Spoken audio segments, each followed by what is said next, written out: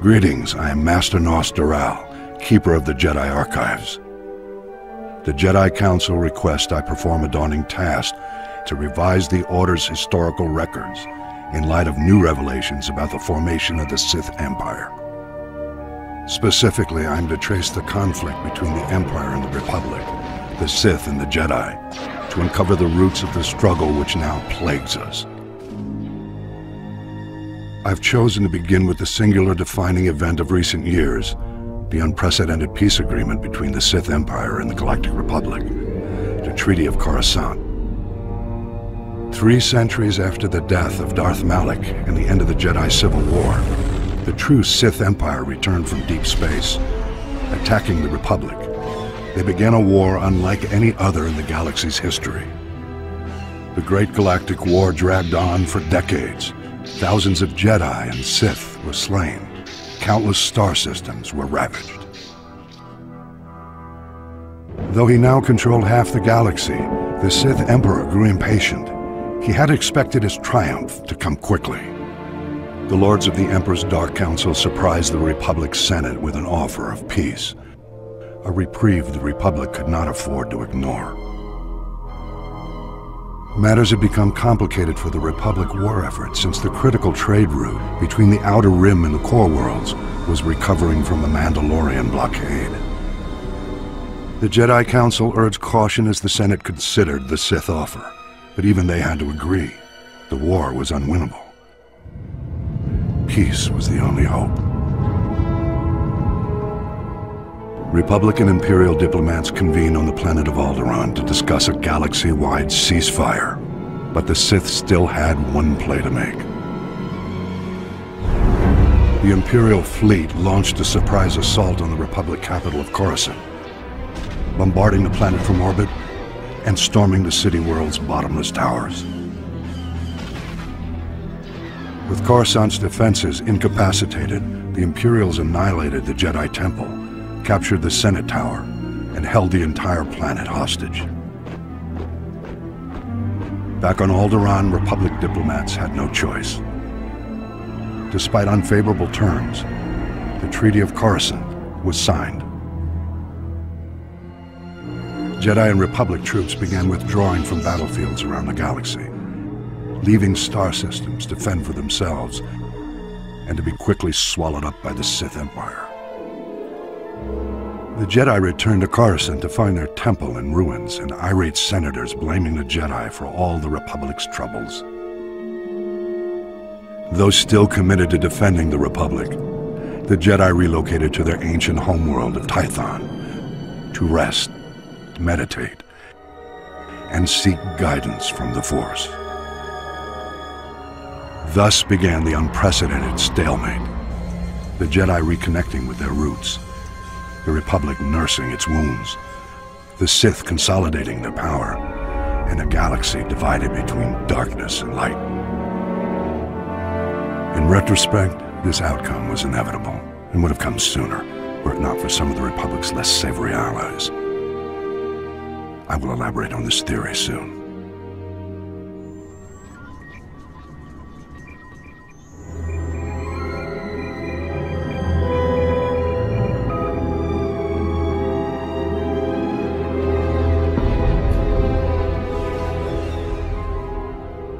After the sacking of Coruscant, the Jedi Council agreed that the Republic had been undone by the bold cunning of the Empire's strategy.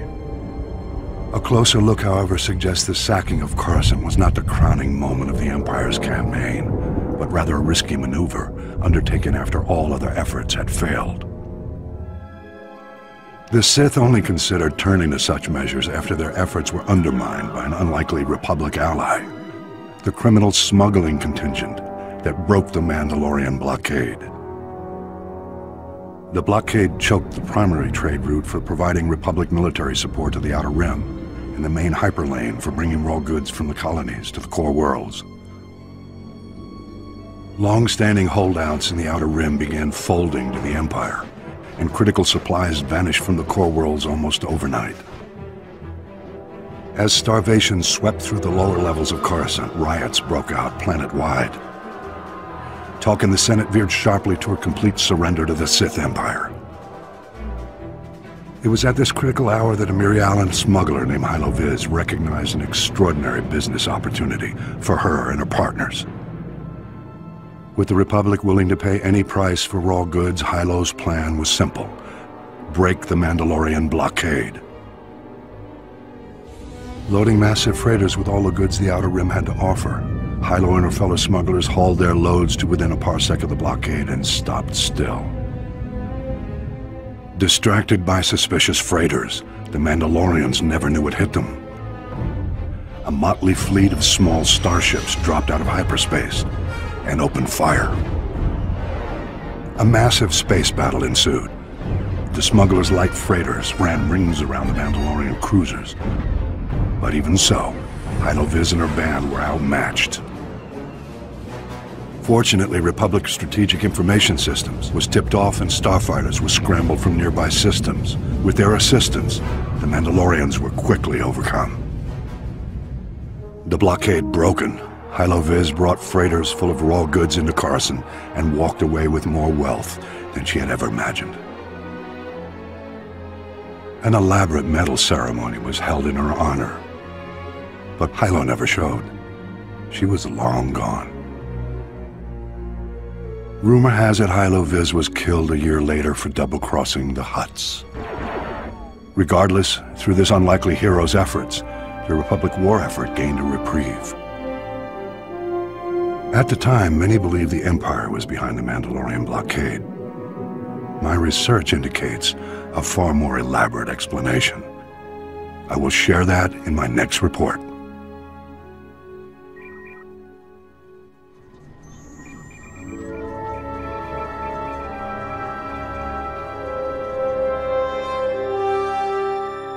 Mandalorians, trained from birth to fight in battle, their bodies are honed into killing machines.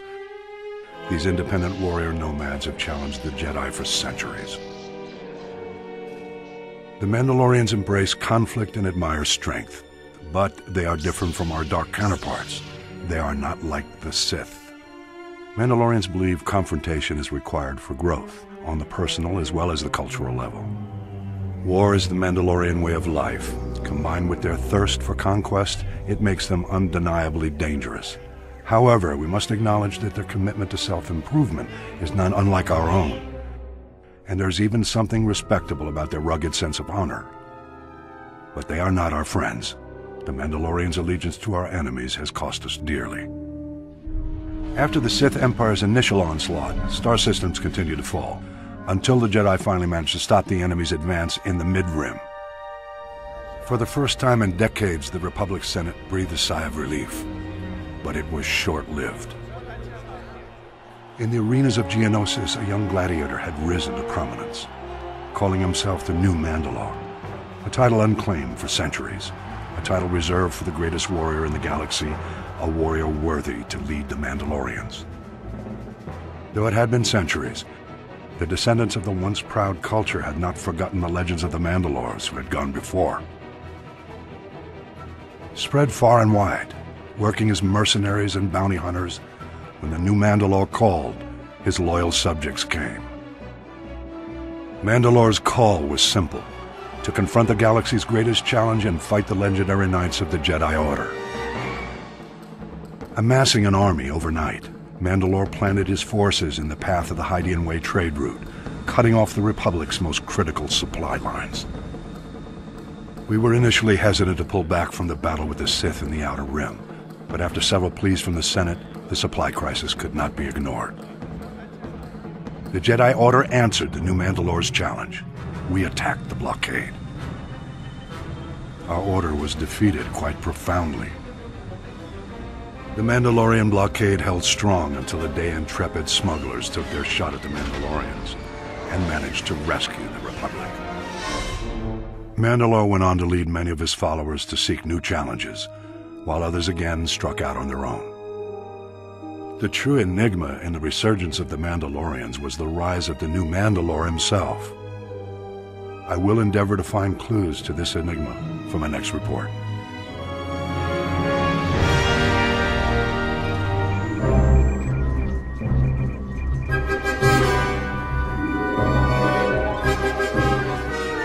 The arrival of Imperial allies in the Great War was a devastating blow from which the Republic never fully recovered. This was the second step in the Sith Emperor's master plan. Recent Republic strategic information reports proved that the rise of the Mandalorians was orchestrated by Imperial intelligence. We know extremely little about this shadowy organization, but Imperial intelligence operatives are clearly just as deadly as their Sith superiors. The galaxy's criminal networks wavered endlessly during the Great War, debating whether to back the Republic or the Empire. Although the Hutt cartels resented the Sith Emperor for not including them in his pre-war conspiracy, Imperial intelligence somehow blocked the Republic's efforts to win the Hutt's support. Scattered around the galaxy, Mandalorian mercenaries and bounty hunters faced the same choice as the Hutts. Some signed on with the Empire, but most remained independent. Imperial diplomats made repeated attempts to recruit the galaxy's most infamous bounty hunters, but were turned down every time. The Empire shifted its tactics. Mandalorian mercenaries and bounty hunters often fought as gladiators for money and glory, a mark of honor in the Mandalorian culture. Imperial agents used this to their advantage, infiltrating the most prominent gladiatorial arenas in the galaxy as managers and sponsors, and even in some cases as gladiators themselves. The Imperial agents singled out a proud young gladiator to be their pawn. This young gladiator had always fared well in the arena, but with his new Imperial allies, his rise was accelerated to unprecedented levels. Rigging arena fights is not unheard of, but Imperial agents brazenly sabotaged the entire system by drugging their champion's competition. None could stand against him. The whispers of Imperial agents became cheers in the arena. Mandalore, Mandalore. The ancient title of Ultimate Warrior King was thrust upon the young gladiator. His infamy grew, and when he called, the Mandalorians rallied to their new master. The new Mandalore secretly served masters of his own, however. Imperial agents pulled their puppet strings, and the Mandalorian army blockaded the Hydian Way and challenged the Jedi. Though the blockade was eventually broken, the stage was set for the sacking of Coruscant and the uneasy truce which now paralyzes the Republic.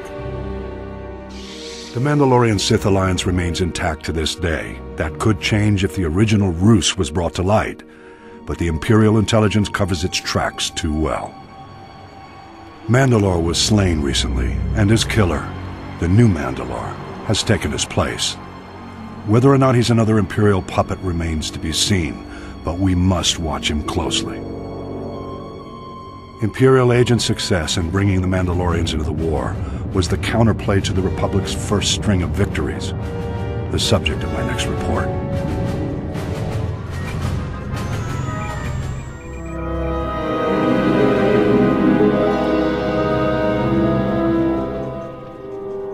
When the Emperor planned the Republic's destruction, he did not foresee the need for alliances.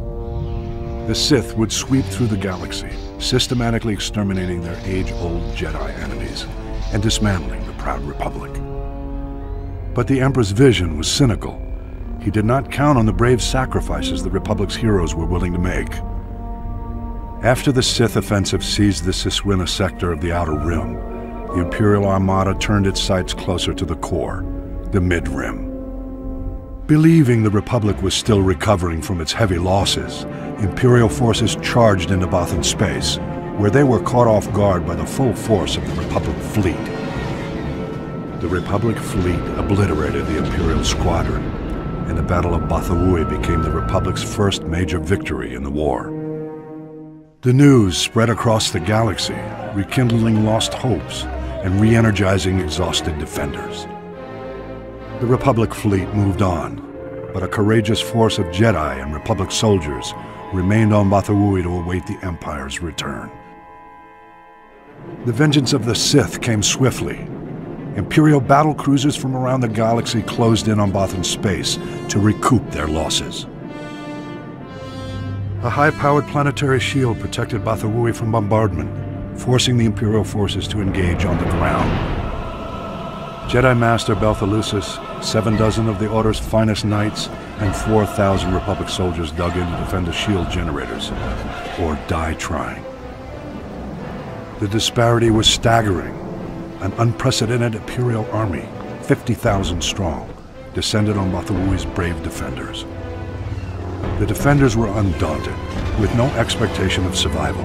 They were mindful only of their duty. But overconfident Imperial commanders threw all their army's might into direct assault, and their ground forces fell in droves. For every Republic soldier who died, 10 Imperials were killed. The Empire was forced to call in reinforcements. Despite the defenders' determination, their lines were whittled away until only a handful of soldiers and Jedi remained. They rallied to the Jedi Master Gnost for a final stand. Imperial Grand Moff Zelos offered to spare Master Gnost if he and his brave comrades would surrender. Neither pride nor foolhardiness drove the defenders' decision. They were guided by the Force. They had passed beyond the fear of death. Their glorious last stand will never be forgotten. Gnost and his men fell, but not before the Imperials were driven to retreat. The Battle of Bathawui was a draw. The heroes of Bathawui inspired bold New Republic strategies that eventually halted the Empire's advances. In retrospect, though, the Republic had lost too many systems in the early years of the Great War. The execution of the Emperor's brilliant strategy was flawless. Survival was the best the Republic could hope for. I've spent much time now piecing together the puzzle of the Emperor's initial designs, and I have a theory that is quite surprising. I'll develop that for my next report.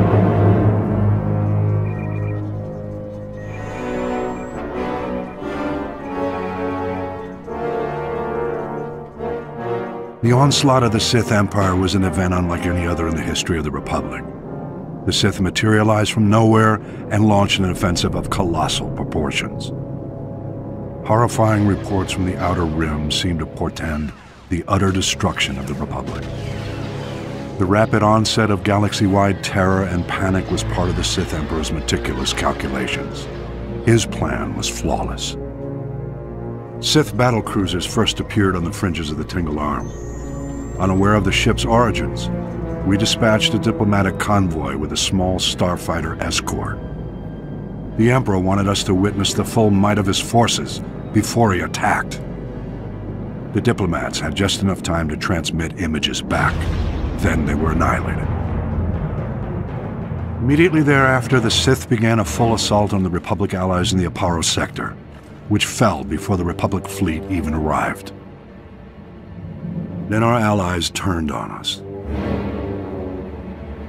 The Sith had secretly established puppet governments on Belkadon, Serpenal, and Ruria. The Republic fleet suddenly found itself in enemy territory, fighting desperately on all sides. The Republic rallied every available ship to support the fleet, leaving only a handful of Jedi security ships to patrol Korriban. Regrettably, Korriban fell back into the enemy's hands without the Jedi Council even knowing about it. Overwhelmed and desperate, the Republic fleet scattered, fleeing from the Tingle Arm to avoid complete annihilation. Elsewhere in the Outer Rim, the Sith staged more targeted strikes, destroying our shipyards in the Sluy sector, blockading the Rimma trade route, and seizing control of the rich resources of the Minos cluster. Confused and in complete disarray, Republic forces were unable to respond. Republic leaders and members of the Jedi Council arranged an emergency meeting in the Senate to prioritize the galaxy's defense. But the session quickly became mired in politics.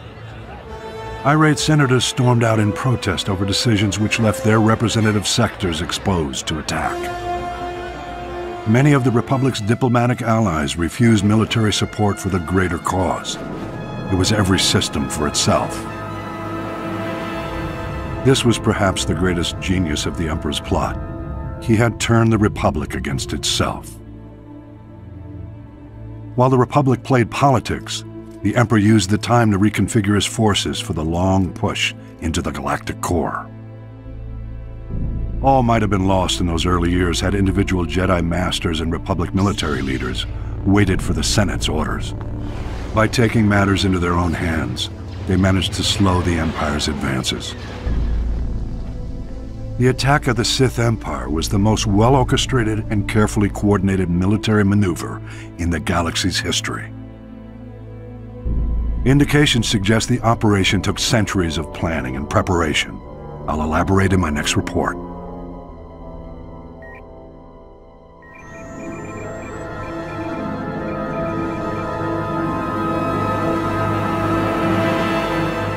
The centuries preceding the Great War were a time of peace and growth for the Republic. Dozens of new star systems joined the Galactic Senate. For the Sith Empire, however, these centuries were marked by a rapid acceleration in the preparations for war, an effort in which the Sith showed surprising cooperation and sacrifice. I have long suspected that during this extended period, the Sith spent generations infiltrating Republic political circles, and even the Jedi Order.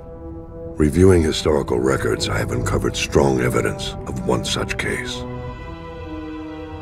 Izen Gint was a fourth-generation Jedi, widely considered to be the most promising Padawan in the Order. Having a similar heritage, the venerated Jedi scholar Master Baral Over took Gint as his apprentice. Together, Over and Gint traveled the galaxy, studying the mysteries of the Force. Over the years, the pair became more and more ambitious, eventually undertaking a daunting mission. They set out to explore the ancient Sith temples on Yavin 4. Their goal was to investigate the final resting place of Naga Sadow, one of the most powerful Sith Lords who ever lived. Arriving on Yavin 4, Over and Gint discovered that Naga Sadow's twisted Massassi warriors had survived the centuries. The Massassi originated as a Sith subspecies, forming the backbone of the earliest Sith armies. But Naga Sadow subjected his Massassi followers to heinous experiments, turning them into dark force-wielding monsters. Gint and Master Over fought bravely against the Massassi, but they were defeated and forced to flee deep into the temple. There they encountered the dark energies still lingering in Naga Sadow's tomb. Weeks later, Master Over returned to the Jedi Temple on Coruscant, alone, wounded and half insane from the tortures he had endured. After a lengthy recovery, Master Over told a tale of the horrors he faced and of Gint's tragic death. Several years passed. Then one day, Izen Gint mysteriously reappeared on Coruscant, wearing the garb of the Massassi warriors and bent on killing Master Over. Possessed by the dark spirit of Naga Sadow, Gint attacked his former master in broad daylight. The brutal battle between the two was staged, with all the Republic watching. Gint's borrowed powers were formidable, but Master Over won the day. Over's triumph over darkness was celebrated, and the Jedi Council assumed that all was well.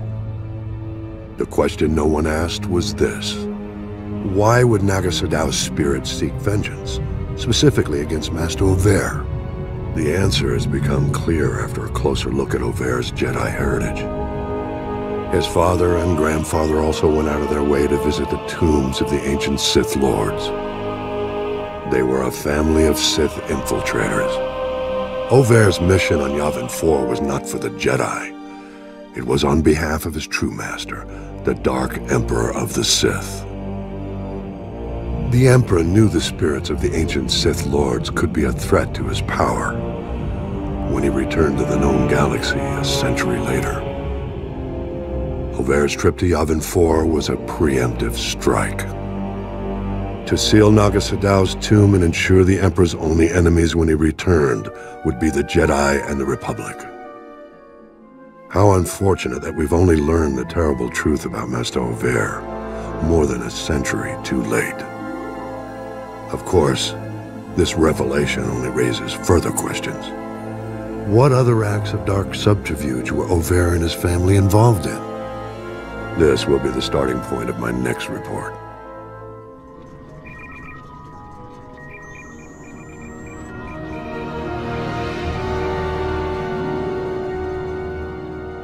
Sith infiltrators.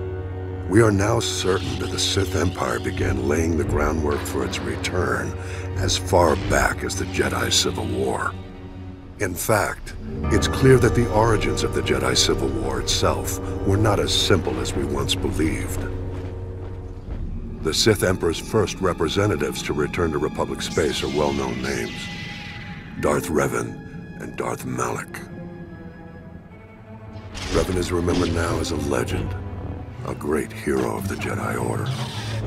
But that was only after his redemption. Revan and Malak first rebelled against the Jedi Council by ignoring orders and assisting the Republic during the Mandalorian Wars. Revan's success in defeating the Mandalorians caused the Council to question its orders, but none realized how far Revan had already fallen.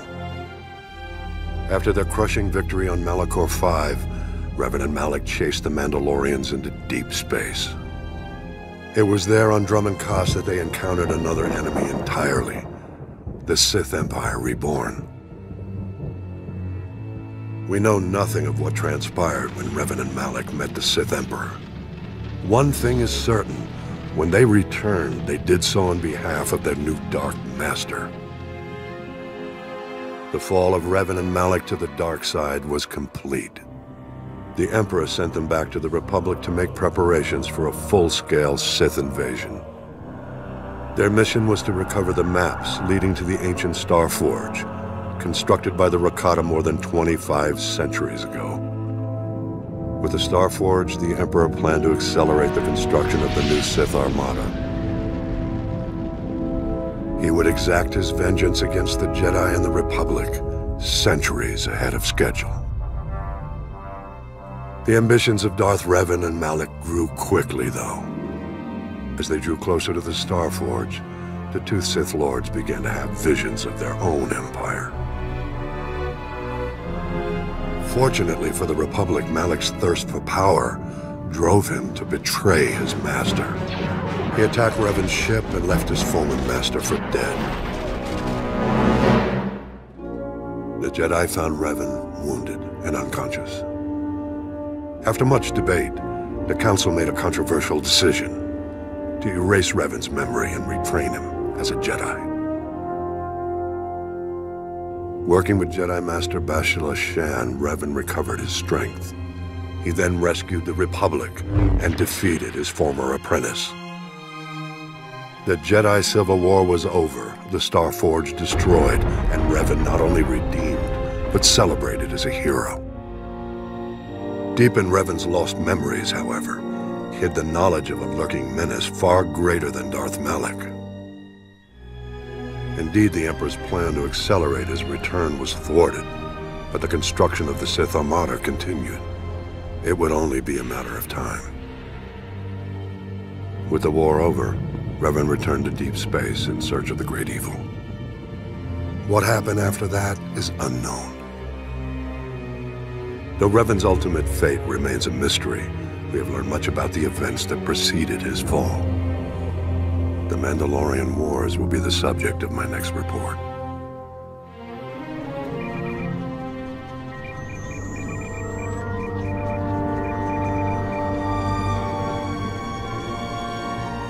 Revan and Malak did not fall to the dark side in a single moment.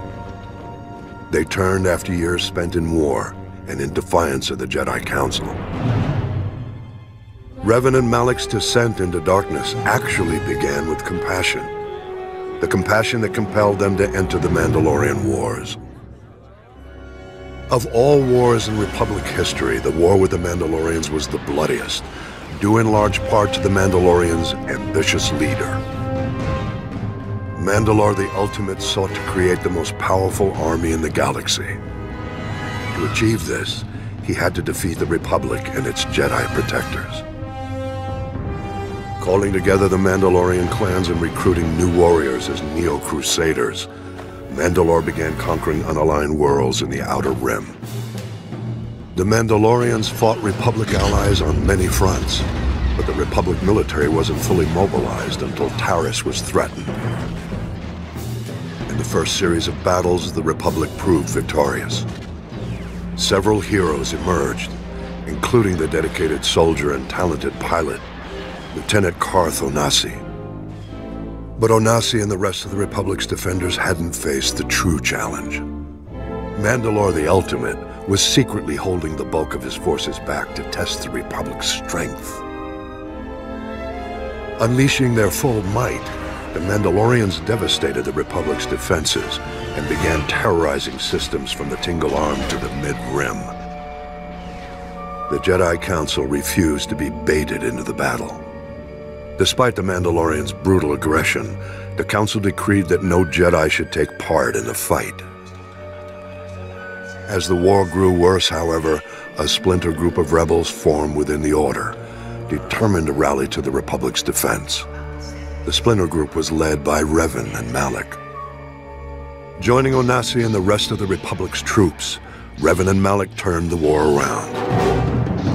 Revan led the Republic's forces in a powerful push to drive the Mandalorians from Republic space. In the final battle, Revan single-handedly slew Mandalore. He then activated a superweapon which destroyed an entire planet and everyone on it. Revan's act destroyed the Mandalorian armies and ended the war, but sacrificed the lives of thousands of Republic troops and Jedi in the process. With the war over, dutiful Republic soldiers like Carth Onasi returned to their post, but Revan and Malak pursued the remnant of the Mandalorian armies into deep space. It was there, of course, that Revan and Malak found the Sith Empire, and upon meeting the Emperor, their fall to the dark side was complete. Though it became a boon to the Emperor's plan, none suspected that the hand of the dark side played a role in the Mandalorian Wars. A closer analysis of history suggests otherwise. The story of Exar Kun in my next report.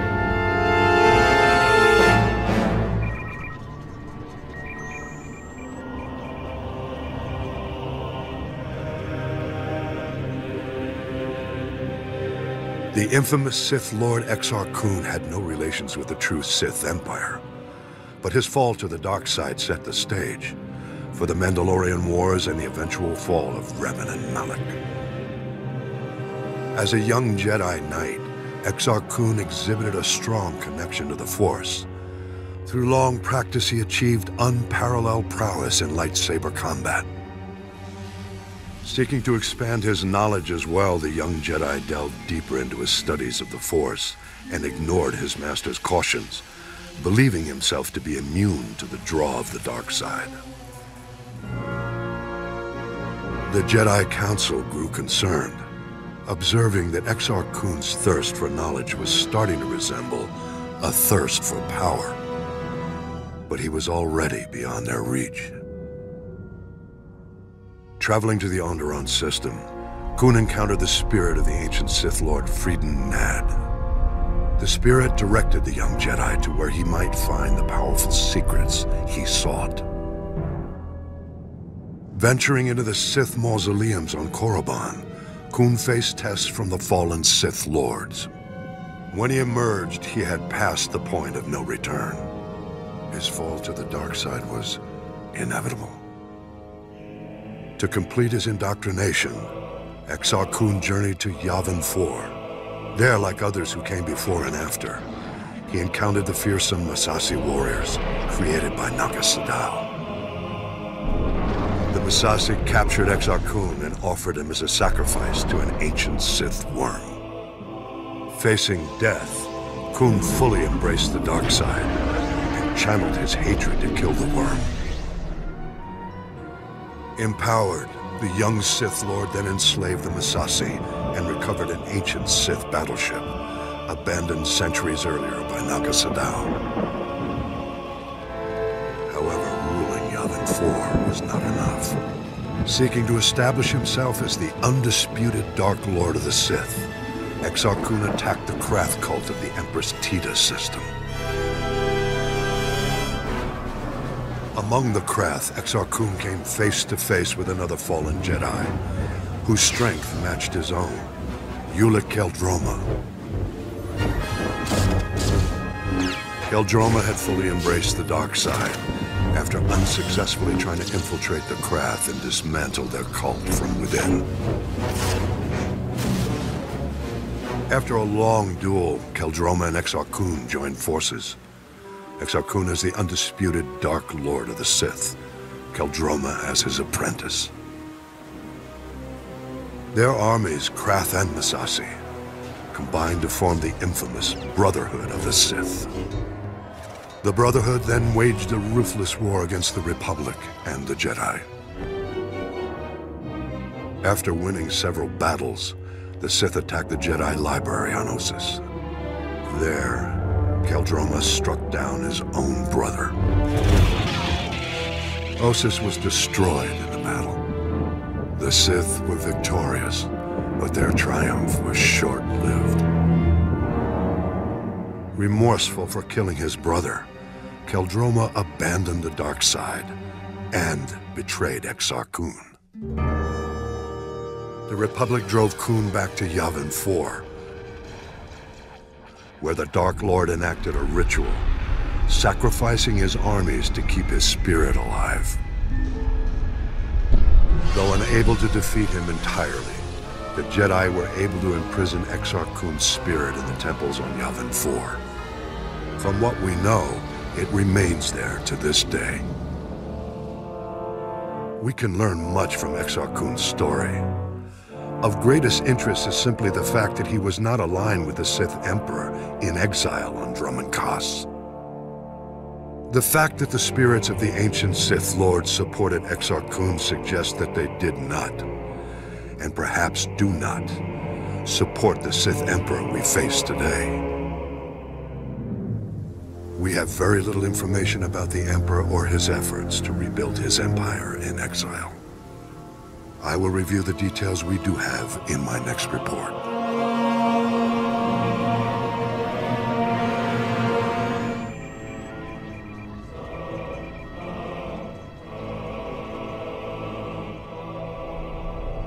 For more than 1,000 years, the resurrected Sith Empire advanced unchecked in deep space. All the while, we Jedi believed the Sith were extinct. Though several self-proclaimed Sith Lords challenged the Republic, they were all fallen Jedi, not true Sith. The true Sith were the biological descendants of the ancient red-skinned race native to Korriban. The true Sith were extinct, except those who fled into exile 900 years ago. The success of their reincarnated civilization is testimony to the dark genius of the Sith Emperor. But the dedication of the Imperial people must be acknowledged as well. In our brief glimpses into the Empire's secret history, one name stands out: Grand Moff Odile Viken, the founder of the modern Imperial military. As a child, Viken was one of the few hundred survivors who fled to carnage on Korriban at the end of the Great Hyperspace War. To escape their enemies, the Emperor led a small fleet of Sith ships in a hyperspace jump into uncharted regions. The exiled fleet wandered in deep space for many years thereafter. During this time, Viken learned navigation and became one of the fleet's most respected pilots. The survivors finally settled on the jungle world of Dromund Kaas. There, the Emperor revealed his vision to build a new civilization of unrivaled efficiency. And he promised his people vengeance. He promised them an empire destined to dominate the galaxy. An empire destined to bring about the Republic's destruction. The Emperor's role in Reconstruction was as visionary alone. He's said to have withdrawn into isolation and left the logistics to a newly formed Dark Council and to loyal Imperial leaders like Odile Viken. While the Dark Council debated long-term plans in the Sith power structure, the young Viken took on the monumental task of establishing order. Viken drafted every non-Force user of age into the new Imperial military. He then developed the Imperial Military Training Regimen that remains to this day. With his army well-trained, Viken led a campaign to carve a footprint into the wilderness of Dromund Kaas, to create room for the Empire's new capital to flourish. Records suggest that during the campaign, he personally slew a rabid Tyranitek on the site where the Imperial Citadel stands today. After establishing the Empire's dominion on Dromund Kaas, Viken turned his attention to constructing a new Imperial Navy. Dividing his troops between engineering, mining, and manufacturing, he laid the groundwork for an ambitious plan: the creation of the Imperial Armada. By his own estimates, the task would take centuries. Viken knew he would never see even a fraction of his plan's success. Nonetheless, he garnered the support of the Dark Council and started the work. It was this act which earned Viken the honor of being the first Grand Moff recognized in the new Imperial military. Grand Moff Viken was eventually killed during an Imperial campaign to conquer an alien system in deep space. He died in battle on the bridge of a prototype Star Destroyer, a fitting end to the first Imperial Grand Moff. Though Viken was lost all those centuries ago, his plan and his name lived on to inspire countless generations who marched under the Imperial banner. Viken's story represents the surprising loyalty the Imperial citizens show to an empire in which they will always be subservient to the Sith. I believe the roots of this loyalty lie in the events of the Great Hyperspace War. I'll explain my theory in a subsequent report.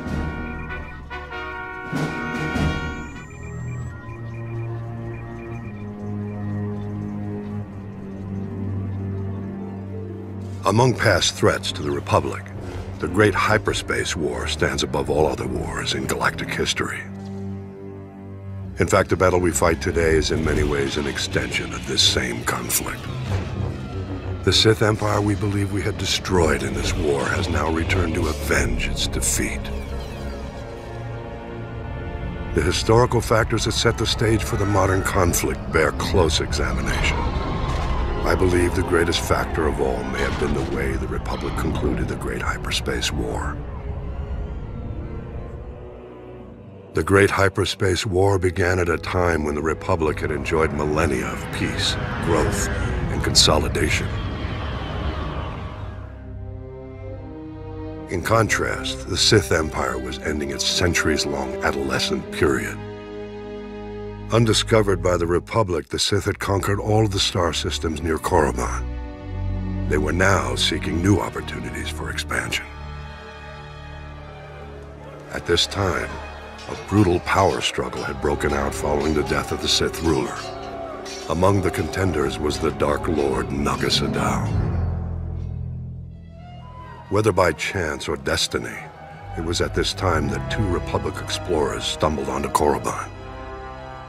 Naga Sadow seized this opportunity to gain political advantage. The explorers were imprisoned as spies, but Naga Sadow staged an attack to liberate the explorers. He left evidence suggesting the attack was a Republic military operation.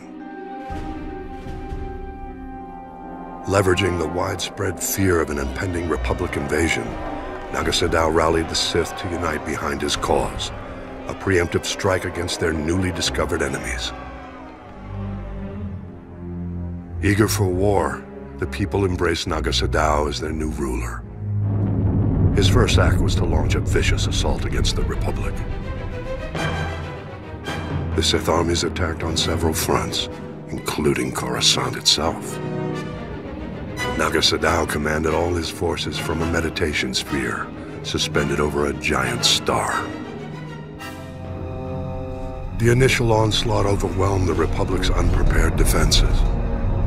The Sith Empire's victory was almost assured, but as happened so often, the dark side turned upon itself. Nagase Dao was betrayed by his apprentice. Though the apprentice was defeated, the attack did succeed in breaking Nagase Dao's battle meditation. The tide of the war turned. The Sith were lost without their leader's direction, and the Republic forces soon chased the invaders back to the very doorstep of Nagase Dao's meditation sphere. Recognizing his imminent defeat, the Sith Lord abandoned his forces and started a chain of events to destroy the nearby star and everything in its vicinity.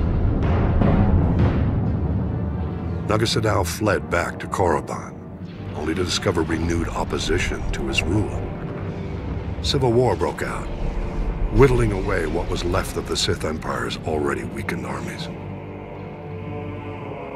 Nagase Dao defeated the upstarts, but the Sith were defenseless when the Republic fleet attacked shortly thereafter. As the Republic fleet wiped up what remained of the Sith military, Nagase Dao fled again, this time into permanent exile on Yavin 4. It was at this moment the Republic made what might now be considered a mistake. The Sith no longer posed a threat to the Republic, but the Supreme Chancellor was unsatisfied. Jedi and Republic forces were sent to Korriban and other Sith planets to ensure no remnants of the Sith Empire remained. It was this action which drove the surviving Sith to flee into deep space, with the new Dark Lord who rose to take Nagase Dao's place. The same Dark Lord they continue to call Emperor to this day. I believe this was why he led his people to rebuild their civilization on Drummond Kaz. And this was why they returned 13 centuries later to get revenge against the Republic.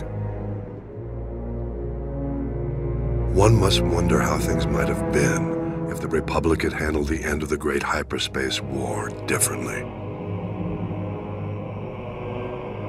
We mustn't forget, though, the conflict at the heart of the Great Hyperspace War and the war we fight today began even before the Sith Empire rose to power. I'll elaborate in the next holo record.